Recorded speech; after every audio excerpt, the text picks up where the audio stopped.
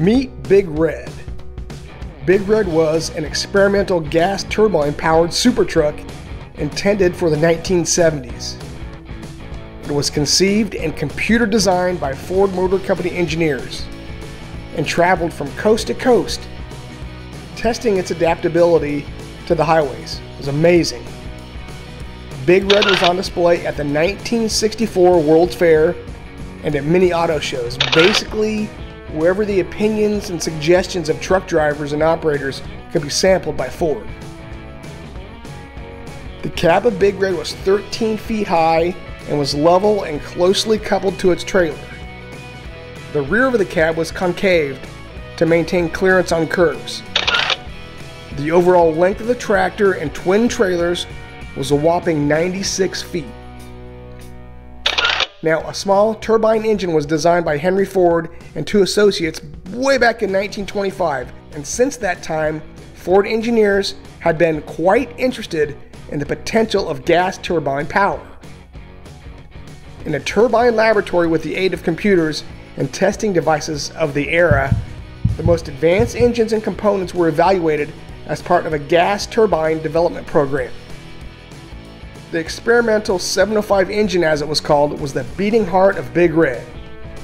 It was designed and carefully built by Ford's company engineers under a contract with the United States Navy on a joint Army-Navy program as an all-gas turbine power plant. Now, the engine developed 600 horsepower and was capable of 24-hour sustained operation. The engine provided Big Red with a cruising speed of a respectable 70 miles per hour and a non-stop range of more than 600 miles. A unique supercharged cycle contributed to the 705's high efficiency.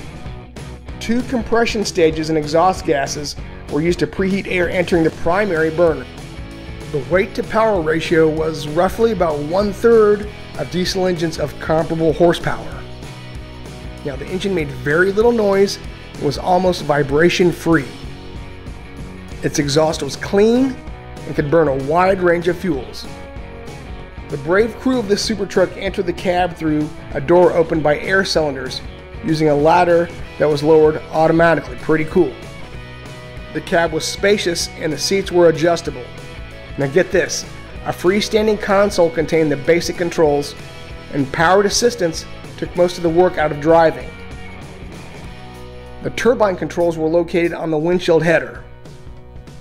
At the rear of the cab was an express truck route map of the United States. A wash sink and concealed toilet were on board. A small refrigerator and beverage dispenser were also integrated in the cab, as was a warming oven. The driver and co-driver of Big Red were given a commanding view of the highway through a large tinted windshield. The cab also had dual heating and cooling systems. The co-driver even had a fold-away table. A personal television set was viewable only from the co-driver's seat and couldn't be seen by the driver. The co-driver's seat could recline for resting. Big Red was designed to move slowly on the road with a very comfortable ride. Big Red was also aerodynamic, some 30% better than trucks of traditional design of the era. The goal was improved in fuel economy. The cab had a separate suspension that floated independently from the tractor chassis, helping the ride. So whatever happened to Big Red? Ford scientists used Big Red's attributes to inspire future truck designs. Now, Big Red ended up in the hands of the Holman Moody Racing Team in 1970, and today Big Red's whereabouts are unknown, but I bet somebody knows where it is.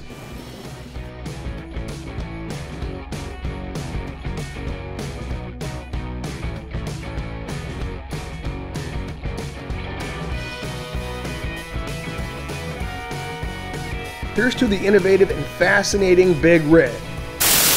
Now, if you enjoyed this feature and want more interesting automotive-based content, please subscribe to the Road Noise channel.